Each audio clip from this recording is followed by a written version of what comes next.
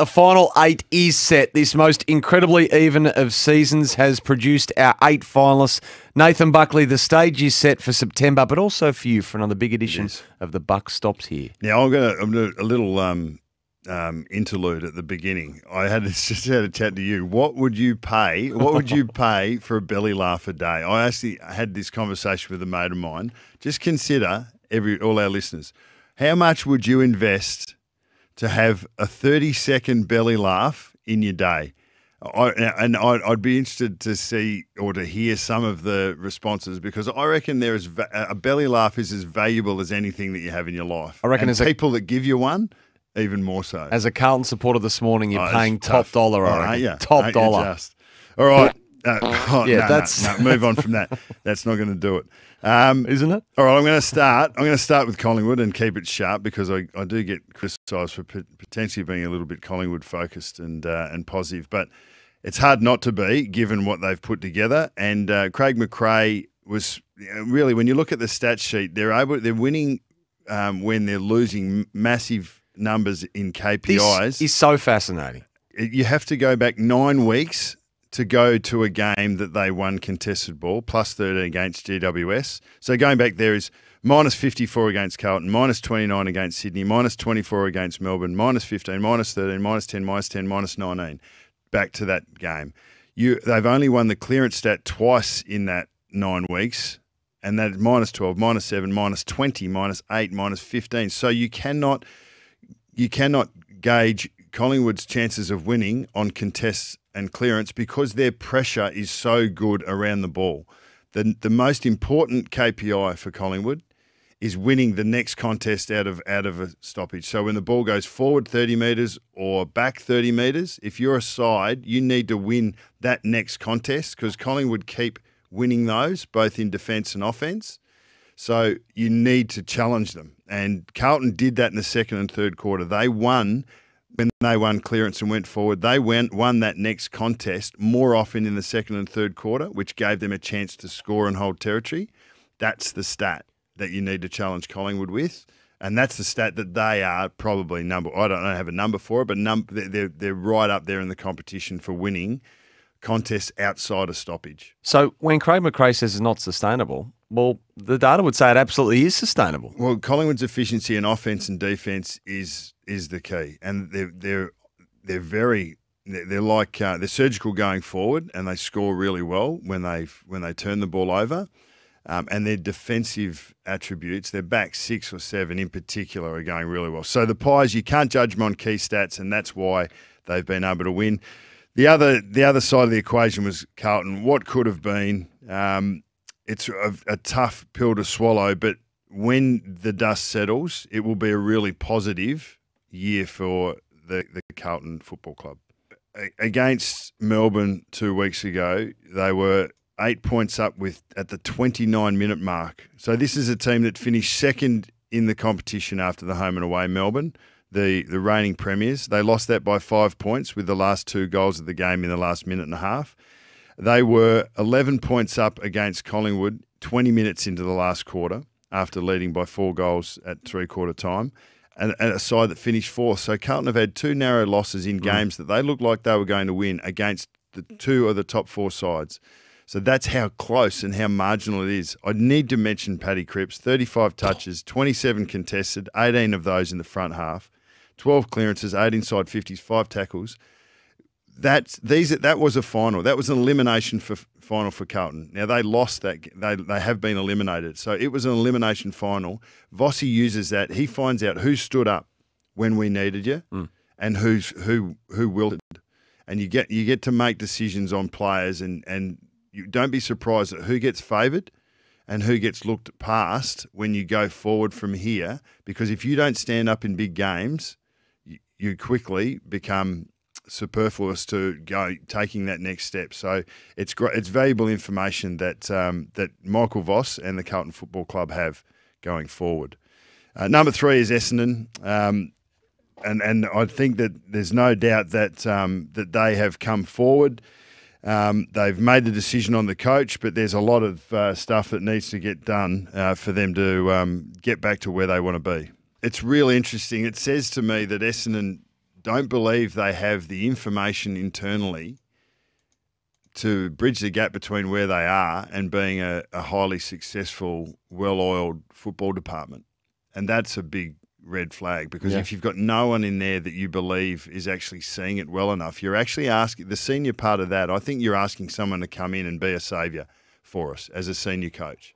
And that's not the way good programs are built. They're built with a spread of football intelligence, a spread of experience. It's not just one person who comes in and says, this is my way or the highway. And I think they've narrowed, like, to actually expect to have just an experienced coach. It's really narrowed the field. I don't know whether you need to have been a senior coach to have experience in football. There's plenty of assistant coaches that have had 8, 9, 10, 12, 15 years of experience in football departments that would have a wealth of experience. And we've seen, Craig McRae's been coaching for the best part of 15 years coming out of playing.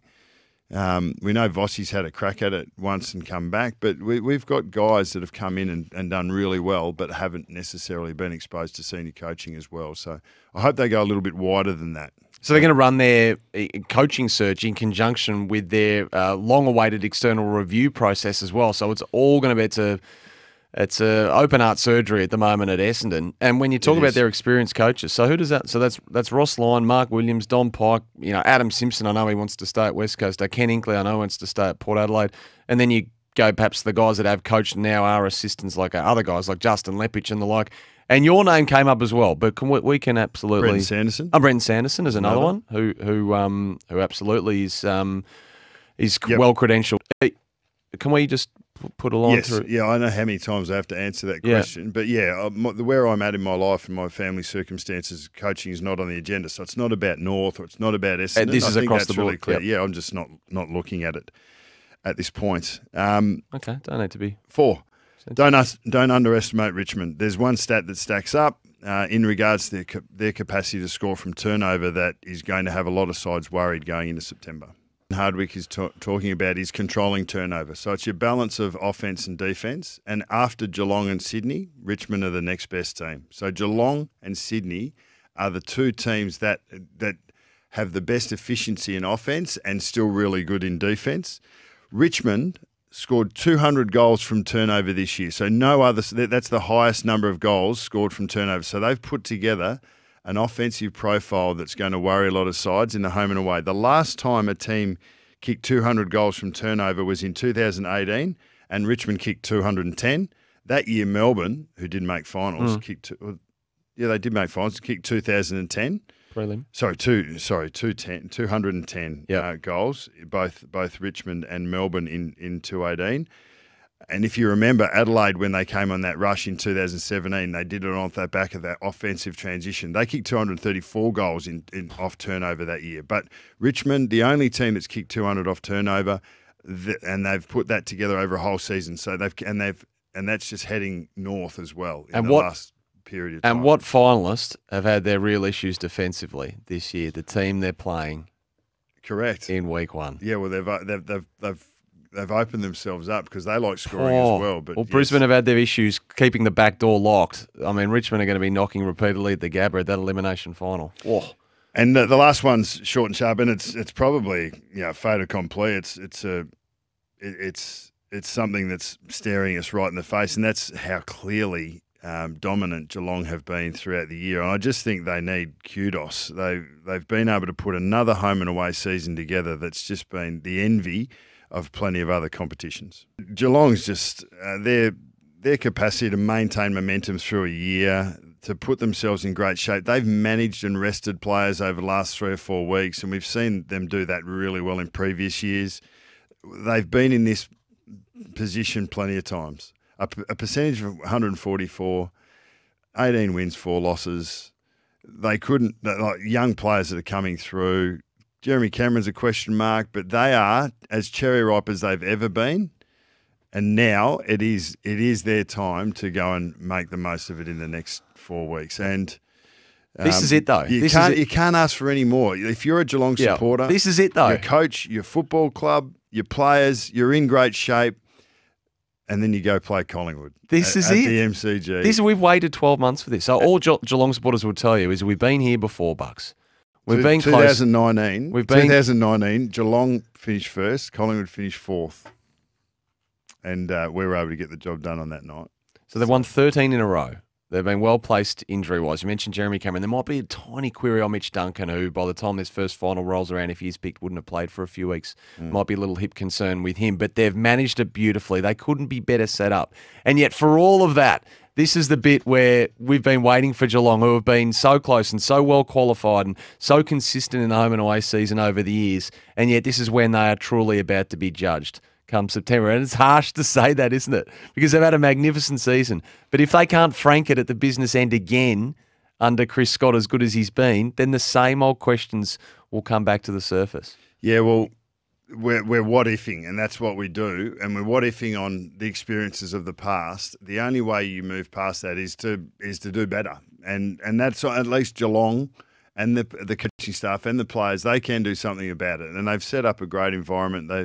They just keep winning. Like Chris Scott's win record's over 70% as a coach. If you're going to win 7 times out of 10, you're doing bloody well. And they keep qualifying really well. Now's the time to make the most of it because there's never any guarantees. Tezza is up in Greensboro. He's called in about the Brisbane Lions. Tezza, sorry to keep you waiting. No worries, boys. Good morning, boys. How are we? We're well. Yep, I'm just a Lions fan, and I watch week in, week out. And I've just got a couple of things like, we seem to have the one play. We're one-dimensional, whereas other sides can swing people back and forth. I've been saying it for a while now. I think McStay would be perfect down back as an intercept mark, a bit like McCartan and Liam Jones. And Daniel Rich, as much as I love him, he gets a lot of goals kicked on him. I think it's time to move him up to a wing or something. Like, we just seem to have the same play each week. We don't mix things up. And I think in the off-season, we need to chase senior assistant coaches like some people with a bit of weight behind them, like the Carousellas or someone like that. That's just my opinion, boys. But we seem one-dimensional. Fair point and fair observation, because Chris Fagan is he has confidence in the system that they have, the players that execute that system, and they've won a lot of games. They're not in form at the moment. They're not executing their plans as well, and that does have you look from the outside in saying, well, why don't you change a few things up? One thing I will say about McStay, he's a very good aerial player, but when the ball hits the ground, there's not a lot of energy and pressure that he puts on. He's not that good at his feet. So if you put him in the back half, you actually need to have aerial capacity, but you still need to get the job done at ground level, especially when the ball hits the deck. So I'm not sure whether he's your man, but you're right. There's no doubt that some coaches have an attitude of throwing things around, and others prefer to back their plan A. And Fags is definitely a coach who backs his plan A. And I don't reckon bringing in other assistants underneath him would change that too much. You'd need to, if you wanted to have that type of team or that type of football program, you'd have to change the guy at the top. But Fags has done a great job. Swans finishing third has some nice symmetry. They were third in 2005 and they were third in 2012. Everyone's looking for little omens, aren't they,